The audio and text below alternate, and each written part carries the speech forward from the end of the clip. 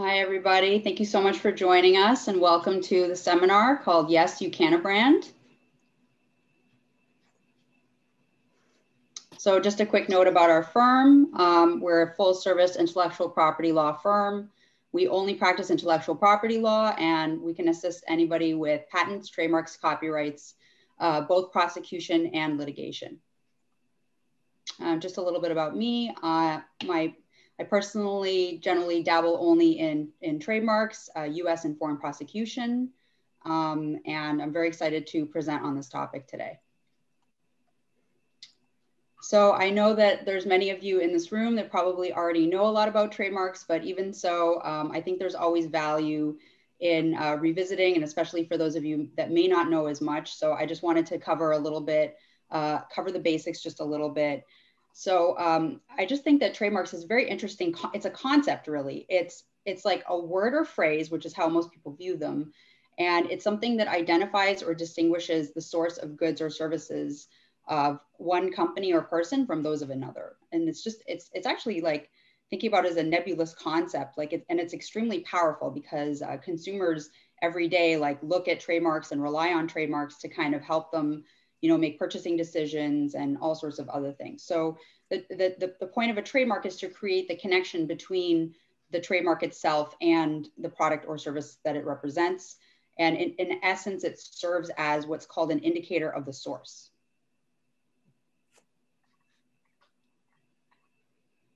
So what are some functions and values of a trademark? Because I get this question all the time.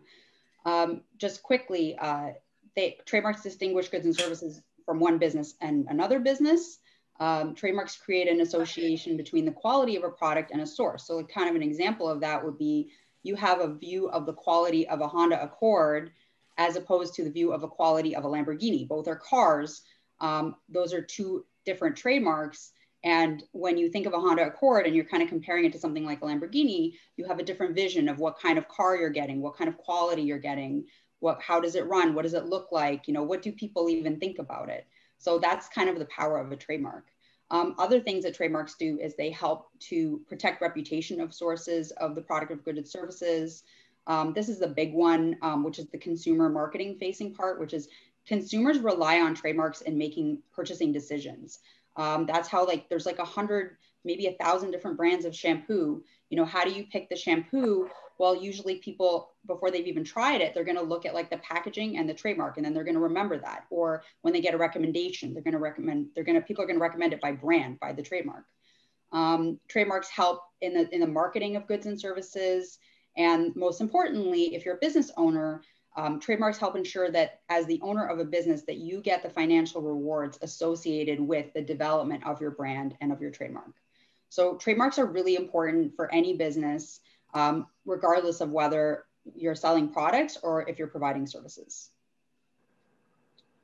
So what's interesting about US law is that US law is, in my view, just having worked with the laws of many other countries, is one of the most detailed and comprehensive trademark laws out there. And most people, when they think of a trademark, they think of something generally like a word, a phrase, or a logo.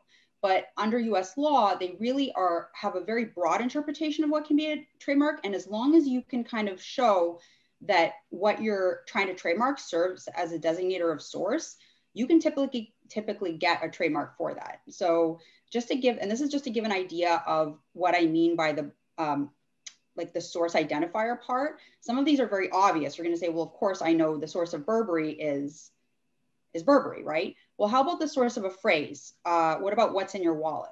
Well, the source of that phrase, and it's said by Mr. Samuel L. Jackson, well, that one is Capital One, right? The Golden Arches. There's not even a word here. It's just a picture of a yellow M. And that yellow M, like when you drive by and your kids start to scream in the car, McDonald's. So an example of a stylized word mark would be like the Whole Foods, which is obvious. It's the source is Whole Foods, and the extremely ubiquitous, all over the place Starbucks is Starbucks. So those are kind of the most standard trademarks, but other things can be a trademark too. So if your significant other comes home with this beautiful blue box, you're going to get very excited because it's from Tiffany. So Tiffany has a trademark on this blue box for jewelry and for all the other home, I guess, like home decor items that they sell. When you see this box, you expect the inside of it to be a Tiffany product. You can trademark sounds. Here's one that's trademarked. So I don't know if the sound came through, but it's basically woohoo. And the woohoo is a trademark of Pillsbury. And recently, Play-Doh was successfully able to trademark their scent.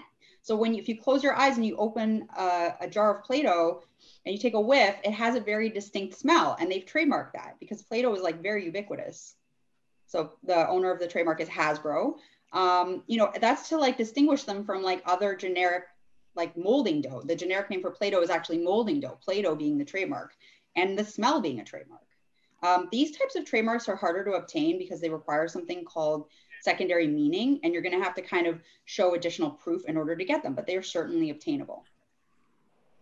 Other kinds of things that can be a trademark. You can trademark a color. This color is owned by T-Mobile. So that means that only T-Mobile and not Sprint and not Verizon and not AT&T, all of which also have their own kind of color that they're associated with. Sprint is yellow, T-Mobile is pink, AT&T is a blue, and Verizon is red. But T-Mobile owns this color trademark. You could trademark the shape of a product. In this case, and usually we see a word in there, it's owned by Intercontinental Great Brands, but everybody knows that this is an Oreo cookie. So if you wanted to sell a black and white cookie, in the same shape, you could not use that very distinctive print, and you certainly would not put Oreo on it. But everybody would kind of have an idea that that probably tastes like an Oreo, but it's not an Oreo. You can trademark the inside of a store design. So this trademark, if you walk by in a mall, it's all glass, it's very distinctive. It's owned by Apple. So Apple has a trademark for the way that they set up their store. So yeah, these are certainly, it just goes to show you how broad US trademark law is and kind of accepting what could be a designator of source. So I also get this question a lot from people, why does my business need a registered trademark? Well, actually under US law, there's something called common law protection. So in theory, I guess you don't really have to file for a trademark registration in the United States Patent and Trademark Office. But the problem with common law protection is that your protection is going to be limited in essence to geographic areas where the products or services are sold or provided. And now that you're going to have to keep records of that. So if you're ever involved in an action or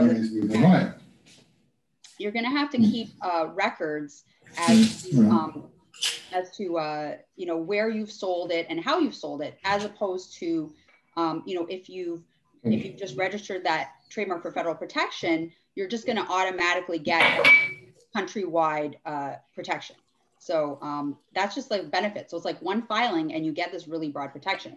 And it's and once you file that trademark, you get additional benefits and legal advantages from the United States Patent and Trademark Office. You can use Circle R in connection with your registered trademark. You are not permitted to use Circle R for if you don't have a trademark registration for those specific goods. So even if you have a trademark registration, unless those goods are listed in your registration, you can't just start using that Circle R. You can use TM for anything. You can use TM for a trademark that you're using but haven't filed, and you can use TM for a trademark that you filed and haven't registered. And even sometimes people will use TM on a registered trademark because they're in the process of updating the packaging, and that's fine too. And the TM kind of informs people that you're claiming you're claiming trademark rights into a trademark.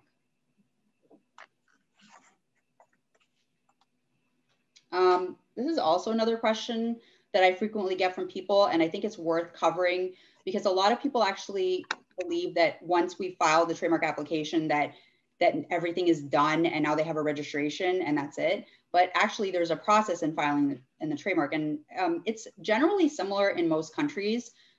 This is the way the US works. I'll cover the two most frequent use bases, but just to give an overview for those of you who may not be familiar with the process, what to expect after filing. So once the application is filed, and this is assuming that there's already use of this trademark in commerce, and by use, I mean the product is being sold or the service is being provided, it's going to go to the United States Patent and Trademark Office to be examined by United States Patent USPTO examiner. And I want to mention, because this will come up later, but the USPTO examiners are attorneys by trade. They are all licensed attorneys in a jurisdiction in the United States. So they're like, they're educated people, they're very intelligent, and they know what they're doing. And I just want to point out that this is not the same in every country, because other countries, there's no prerequisite that you're an attorney in order to be an examiner, actually. So some countries are really just like, I would call them bureaucrats. They're just government employees. They may have been trained, but they certainly aren't attorneys. So anyway, so the USPTO examining attorney is going to examine your application, and then they're going to determine whether or not, whether or not you need to comply with additional requirements in order to move your trademark application forward further. So if they do deem that you have additional requirements, they'll issue an office action, and there's various types. There's some that are just formalities. So you just have to kind of fix a couple things, some wording, or add a disclaimer. Those are usually fairly reasonably simple. But then there's substantive refusals where they'll check the register and they'll tell you if they view something to be potentially confusingly similar, or if something is descriptive, or like a variety of others. And then to move forward, you're going to have to submit a response, and that response could require one or more. And there's a separate like appeals process, for example, if you're not happy or you can't get it through. If you don't file a response, then, or you decide not to, if you decide not to file a response, or you just can't overcome the refusal, the application will go to abandonment.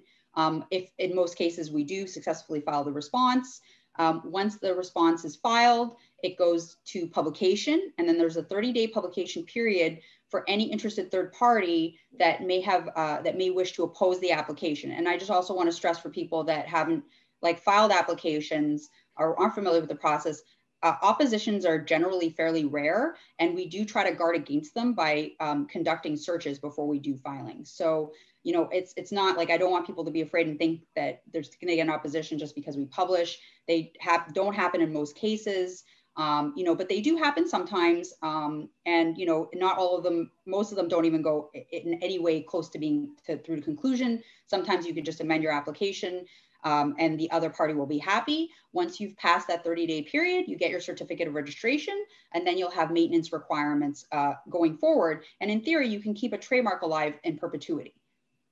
So that's the use and commerce basis. The intent to use basis allows people to reserve the right in into a trademark without using that trademark. But you're ultimately going to have to perfect your use, because under US trademark law, they require use in order to, you know, secure or maintain a trademark. And that's actually a good thing, because it keeps the trademark register legitimate. The main difference between the intent to use basis and the use and commerce basis is that after publication, an intent to use application will be allowed. And then the applicant will have 3 years from allowance to perfect that use by filing a statement of use. And you do have to file extensions for that. So that kind of like gets businesses that are interested in a trademark, but maybe are developing a product, or, you know, developing a service, and like just working on that before they're ready to provide it. It lets them reserve that name, you know, for, in essence, you could say 3 years, but also with the other rest of the portion of it, potentially 4. So you could have 4 years from filing, and this is not an exact number, before you're ultimately secure your protection. All right, so now on to cannabis. So yeah, so back to I'm on a little educational streak, and I think this is very important because the distinctions in cannabis trademark matter. And I think that the terms like cannabis, marijuana, hemp, and CBD are thrown around a lot. So I just want to clarify like where everything stands in the hierarchy. Cannabis is like the overarching term that includes marijuana, hemp, and CBD. When we talk about hemp and CBD, those are derived from one of the two main strains. There's multiple mixed strains, but sativa strain. Hemp is generally defined as, the reason like hemp is different is because it has like low THC, and you don't get like a high from it. So it in essence has, they use it frequently for industrial purposes. It also looks different. And when we talk about CBD, we're talking about CBD that's derived from hemp, because you could derive CBD from marijuana, but that CBD won't be legal because it will exceed the 3% threshold of THC. So another important thing to just remember is that the United States Patent and Trademark Office is an agency of the federal government. It's overseen by the federal government. There are state trademarks, but those are completely separate, and I will mention them a little bit later, but really in this presentation, we're contemplating the federal trademarks. In terms of cannabis, cannabis is regulated actually by a multitude of agencies. including the Food and Drug Administration, the Department of Agriculture, and the Department of Justice. So there's just a multitude of cannabis laws, and they're covered by more than one agency, whereas trademarks, at least at the federal level, are really only governed by the single agency. So in November of 2020, you know, at the last election, there was a flurry of activity, and a lot of things happened. And I update this map when I do this presentation, and it's just like it's ever evolving, and you can kind of see, it just gives you a really great visual representation of where we are in legalization, because right now legalization is only happening at the state level. And in general, the reason is that under a previous administration, it was basically determined that as long as like your business is like not involved in crime or selling to minors, and like that the federal government was to leave the states alone and allow them to kind of determine how they wanted to govern cannabis on their own. So looking at this map, you can see that the green, I kept it really simple, but in essence, green states are states with legal recreational marijuana, whether they've enacted it, but maybe haven't enacted the specific laws. Like I'll give an example, New Jersey. But that's where marijuana is recreationally legal. The blue states are where marijuana is medically legal or decriminalized. And then the gray states are just illegal states where there's no medical or decriminalization at all. So just a straight up, but you look at it, and we're looking at the map of the country, and you're really, and if we go to the next slide, looking at it in a table, and I'm just going to talk about the migrations of these states as of the last election. So 4 new states as of the last election, being Arizona, Montana, New Jersey, and South Dakota, have legalized. And South Dakota is interesting because they went from illegal as of before November 2020 to legal. So they just jumped straight over. District of Columbia, I just want to point out, is not a state, but it is legal. Recreational cannabis is legal in the District of Columbia. The medical / decriminalized lost 2, but 2 of those went to recreational, and one of those being New Jersey. And I live in New Jersey, so it's just interesting to be in a state that's, you know, moving along. And then illegal lost 2 states, one of those being South Dakota, which just jumped straight up to recreationally legal. So just really interesting. And you can see that the vast majority of states have some kind of anticipated legalization of cannabis, which is just extremely exciting. So it's really just a matter of time before cannabis becomes federally legal.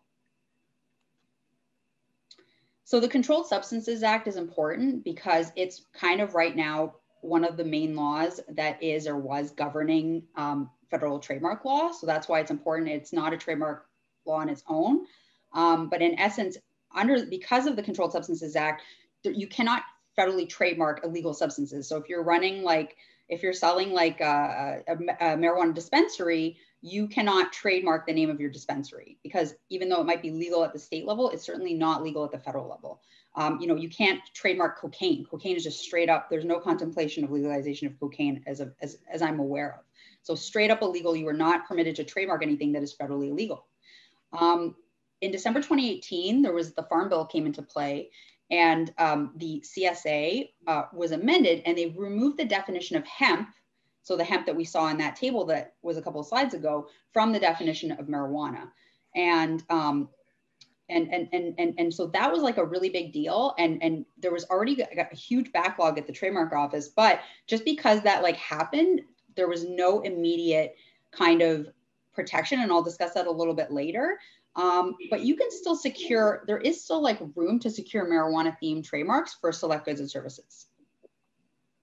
So this is a fun fact, and some people might know this, but you can trademark like any term. And I think this is especially true with the recent decision, you know, allowing in terms of like the free speech and trademarks. So if anything, it's even more opened up, but you can literally trademark any marijuana term you want: 420, Kush, doobie, marijuana, cannabis. The issue is that the products themselves, so the product themselves cannot contain marijuana and may not be meant for direct use with marijuana. And the phrase that they use is plant touching. So to be trademarked, your product cannot be plant touching. So a no-touch company will provide a product or services that relates to the cannabis industry, but is not directly involved, does not touch the plant.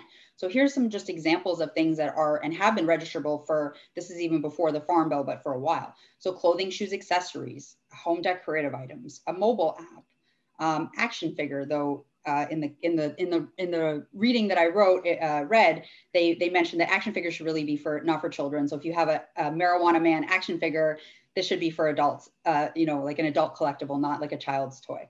That probably would be bad PR as well. But legal services, so legal law firms that cater to cannabis companies are certainly allowed to be trademarked. Consulting services, entertainment services. If you have a marijuana documentary company called Marijuana Docs, you could certainly trademark it for your marijuana, for your video production services. That would be fine. If you have like a podcast, the cannabis podcast, you can trademark the name of your podcast. For your software, for your videos. So those are things that are permitted to be registered. And here's just some examples. And these things, again, these are older registrations. So these have been around for a long time. There's a 420 brand for clothing, Ganja Gourmet for cookbook. Even though I'm sure the Ganja Gourmet, I haven't looked at the cookbook, but I'm sure that it has recipes that integrate cannabis in them. The cookbook itself is not plant touching, so it is permissible. A marijuana cannabis search engine, permissible. Marijuana and hemp business consulting, mobile apps that have like coupons and inventory and dispensaries. So those have all already been registered, and those are not plant touching, and they're allowed. But here's some examples of things that are not. You cannot trademark for we'll say marijuana product, which will be easier. Anything edible, so any cookies, cakes, candies, olive oils, bars containing marijuana cannot be trademarked. Pharmaceuticals contain marijuana cannot be trademarked. Drug paraphernalia, you get around it usually by specifying that it's for tobacco, or if it's like for hemp, that it's minus that 3% THC threshold. If you have a specific marijuana plant strain that you've come up with, you can't trademark that under federal law. If you have a marijuana dispensary, you can't trademark that. Even if you have two states next to each other and both states have legalized marijuana, you cannot, it is illegal. It's called interstate commerce. It is illegal to transport between those state lines in theory under federal law, and that transportation is not a valid service. Even with that huge, if you look at my old the map back there with that big chunk of states that have legalized for recreational, it doesn't matter that moving across state law is interstate commerce and not permitted. So cultivation of marijuana as agricultural service, and dispensaries, pharmaceuticals. So these are just examples of things that you are plant touching and you cannot register a trademark for. So some people have this great idea of trying to deceive the United States Patent and Trademark Office, and an ethical attorney and a good attorney will, of course, will try to find you like a good way to do this without deception. And deception is never a good idea, because as I mentioned, trademark examiners are attorneys themselves, and they're educated and they're intelligent, and they're not limited to the four corners of your application. They're allowed to do independent research. So this case, somebody tried to trademark Ultra Trimmer. So Ultra Trimmer on its face does not mention the word marijuana. There's no tip off. And the goods was a machine that was for trimming leaves, plants, flowers, and buds. The trademark examiner did their research, and even though you can see the mark itself and the goods make no explicit reference to being for marijuana cultivation, it showed that it actually was. This was a machine that was literally contemplated for the harvesting of marijuana, and they refused the registration, finding it to be defined as illegal drug paraphernalia under the CSA. And like I said, the examiner did independent research. I do want to mention though now, this decision predates the Farm Bill of December 2018. So I think if they had filed it and it was for like a trimming machine for hemp, industrial hemp that met the definition, I think that this actually would be now allowed.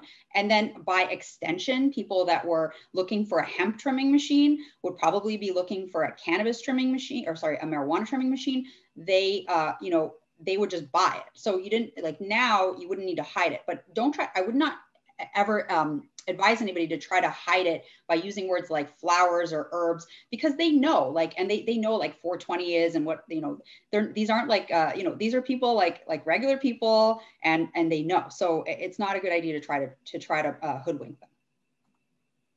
And this is just kind of furthering that example to just give you an idea of what to expect. So when you're going to file, if you're going to file with like a marijuana themed name, like Happy Stoner Cookies, and you just write cookies, the examiner will probably check to see or ask for you for addition. If they can't find anything, they'll ask you for additional information. And of course, your you're required to respond honestly. So let's say, like, does your product contain any, any marijuana in it? And if it doesn't, there's also like potential that they could say, well, it's, it's deceptive or misdescriptive. So, or the case where you use a name that's like Yummy Nummy Bakery, has nothing to do with marijuana, and you sell cookies, right? Cookies, but the goods have marijuana in them. And maybe the examiner has no reason to be tipped off because, he will say, okay, Yummy Nummy cookies, they're cookies. There's nothing to tell me this is marijuana. So he's like, okay, this is fine. I'll let it register. But this trademark, if you're selling marijuana cookies, is going to violate the CSA.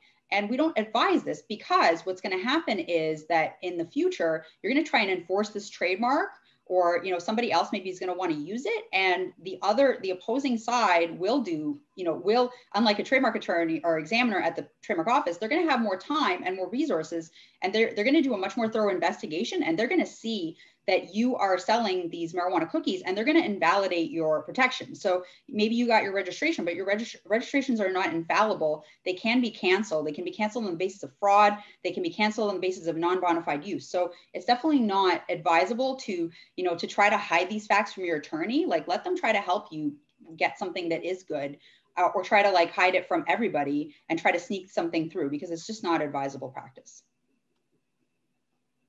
So I'm going to just talk a little bit about cannabidiol, and I'll try to like speed it up a little bit because I think we're a little rushing on time. But so cannabidiol is what we like to think of as the first frontier of plant touching, because cannabidiol is itself a cannabinoid, except for, unlike THC, the other main cannabinoid, it's non-intoxicating. So all of a sudden there's just been this gold rush of people of creating these CBD products and putting them to market. So what's happened with the CBD? So I'm just going to quickly run through the timeline. Sometimes clients go, well, wait a minute, why do these people have a trademark registration for CBD for these products that aren't supposed to be, registered?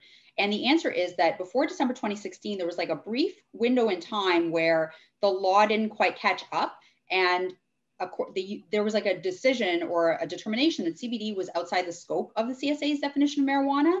And there are, as a result, some people that got on the early bandwagon of filing were able to get through, and those trademarks are on the register. In December 2016, they enacted a drug code, and now they explicitly included CBD in the CSA's definition of marijuana.